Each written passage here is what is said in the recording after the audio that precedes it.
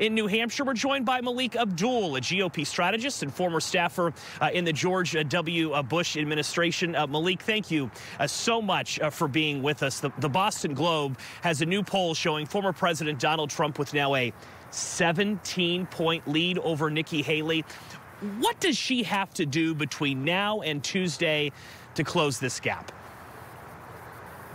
Well, I think that she should continue to do what she's been doing thus far, trying to distinguish herself from Donald Trump. That's been part of the challenge for many of the candidates, trying to distinguish themselves. You have a Vivek Ramaswamy, who was essentially a carbon copy of Donald Trump. Many people expected that Ron DeSantis was a more palatable version of Donald Trump, but not Donald Trump himself. Nikki Haley has to just really hammer in on those moderates, more so in New Hampshire than there were many conservatives in Iowa.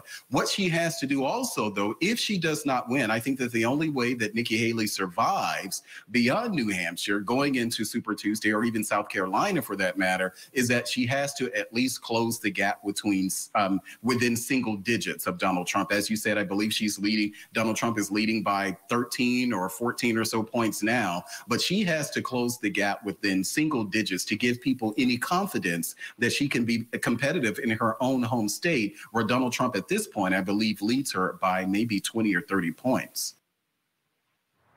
Yeah, in the same poll, DeSantis only registers 6%, even though he finished second in Iowa. Why isn't he getting any sort of bounce out of Iowa? Usually, if you finish second in the Hawkeye state, maybe New Hampshire voters will take another look at you. It seems like they're running in the other direction here. Well, first of all, I didn't realize that you were out reporting in the snow, in the cold. My heart is with you. Thank you for this, for sure. But as far as Ron DeSantis is concerned, I think that the problem Ron DeSantis had is that we saw as he rolled from the moment he rolled out his campaign that Ron DeSantis was not really able to excite the electorate beyond conservatives. That was the problem that Ron DeSantis had even in Florida. If you look at his governance, even in Florida, Ron DeSantis really hasn't had to work with the other side. And now, because he has a supermajority, he doesn't have to work with Democrats on anything. So I think part of Ron DeSantis' national message was really tailored to a conservative audience, which matters for sure in a Republican primary, but it's not enough to actually get more people outside of that conservative space looking at you. So Ron DeSantis, he didn't get a bump out of Iowa, even though he beat Nikki Haley. In part, I would argue, it's because there is no second step. There is no next step for Ron DeSantis. There is a next chapter for Nikki Haley if she does well in New Hampshire. But as far as Ron DeSantis is concerned, the electoral map really doesn't work in his favor. So I don't know where he would win outside. Even if he won Iowa, I don't know where else Ron DeSantis would win.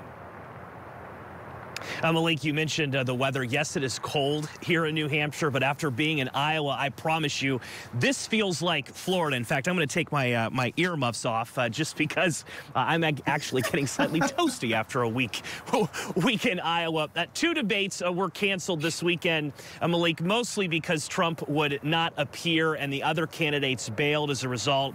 I mean, if you were advising on keeping that tactic up or face the competition, I guess the reality is that Republican primary voters just didn't care that he never debated anybody this cycle. And this is not something that we're really accustomed to in an election cycle. Typically, it is only, for instance, an incumbent president who typically won't do any type of debating. But in this case, it was someone who wasn't the incumbent, a former president, choosing not to debate. But I believe that's probably because Donald Trump had the infrastructure, he had the name recognition that he didn't feel as if he needed to. And even once it went down to probably about 2 or 3 candidates, we see right now that it was a fight between Nikki Haley, Ron DeSantis, Vivek Ramaswamy. None of them laid a finger on Donald Trump. They were really aiming their fires at each other, and it really didn't impact Donald Trump at all. But many people were wondering whether or not Donald Trump would get below 50% in Iowa, and he did better than that. So Donald Trump is defying expectations, and I imagine maybe he foresaw that a bit and kind of justified why he didn't need to participate. Well, Malik Abdul, a GOP strategist, conservative radio talk show host, want to thank you so much for your time. We certainly appreciate it. Enjoyed the conversation. Well, coming up on the race week.